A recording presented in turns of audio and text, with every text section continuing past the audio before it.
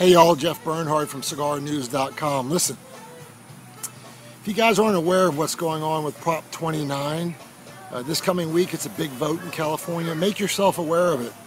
Go to IPCPR and find out what's going on. Talk to your local politicians whether you're in California or not. Long story short, they're looking to add another dollar tax onto cigarettes, an additional tax to cigars and other tobacco products.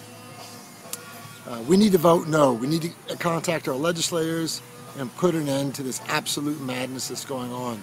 It'll start in California, trust me, like most things start, and it'll work its way across the United States.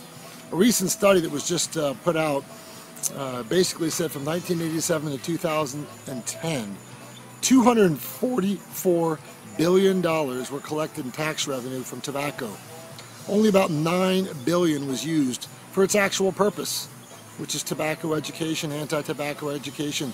The rest was misappropriated, misused for other things like bridges, healthcare, etc. Make your vote noticed. Let's join together. That's one of our missions at CigarNews.com.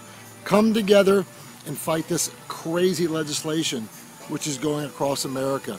All of us cigar smokers need to band together. It's one of our main missions, like I said. Until we launch on August 2nd, contact IPCPR. Find out how you can vote, make your voice heard. Make it heard, please. Thanks. Bye.